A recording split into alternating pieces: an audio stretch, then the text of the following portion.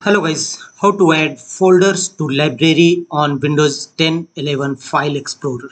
File Explorer library, you can add folders to library. Launch File Explorer, go to library and here select folder which you want to add another folder.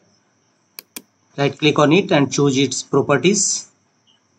Here you will find click add to include folders in this library. Click on add and choose a folder which you want to add in libraries folder in File Explorer, Windows Explorer in Windows 11 and Windows 10.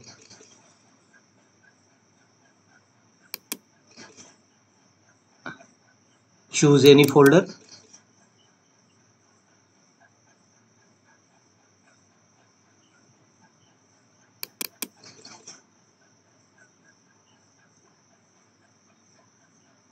We will choose a folder, select it and include folder, and finally click on OK. You can also optimize this folder for general items, music, documents, picture, videos which you want to select. Choose it as per your folders category.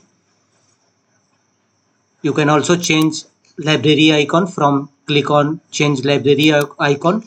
Choose any of them. Click OK and finally choose apply and then OK to save the changes. Your folders successfully added to